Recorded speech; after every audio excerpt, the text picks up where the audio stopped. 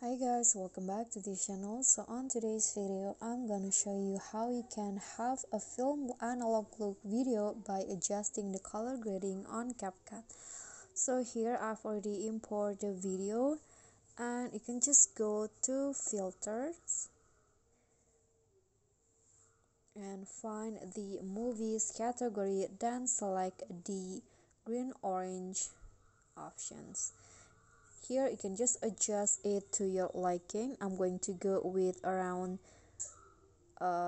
65 to 8 to 70, and then after that go to adjust, and you can add some fade effect, but this is optional, so that's up to you. I'm going to go with around 30. Okay, after that you can just click on the check icon and you are done. That then you'll have the film analog look video like this. Okay guys, so that's all from me. Thank you so much for watching. Don't forget to like, comment, subscribe, and also click on the thanks bell. Bye.